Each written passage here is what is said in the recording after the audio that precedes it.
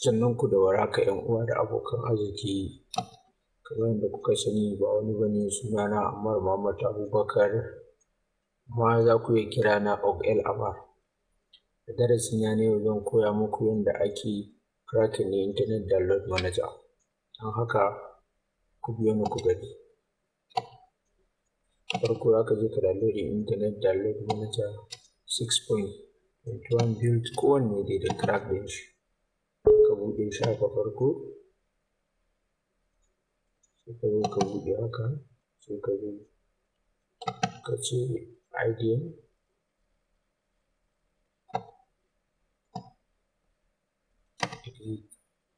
farko sai ka buɗe Internet Download Manager ka ce extract, sai ka kulle wannan. Kaga na extract ya kana folder nan, kafin nan sai ka buɗe wannan IDM ka ce yes, zai kama abu mai kamar haka ka ce yes, create,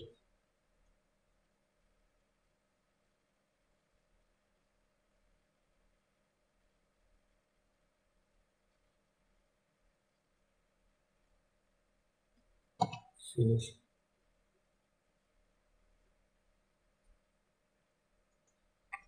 Ya gama sai ka zo ka roni key,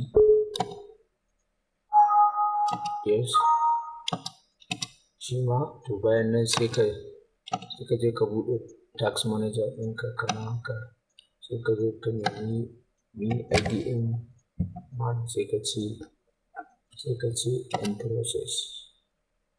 Abin da ya sa ke ending process nan shine na zo sa crack ɗin ba zai yi ba. Bari ku ga me nake yi. Kun ga in ka copy wannan IDM man sai ka ce paste a cikin nan, paste ka ce yes.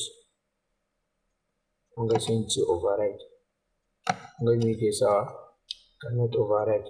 To abin da ya sa nake duba nan shine in ka zo kai ending wannan IDM man ɗin ka ce end, kun ga ya ɗauke, sai ka close wannan, sai ka ce copy, sai ka ce override. Kun gani ya copy complete. Don haka bayan ka gama wannan sai ka zo ka danna nan, sai ka zo ka je desktop, sai ka ce IDM.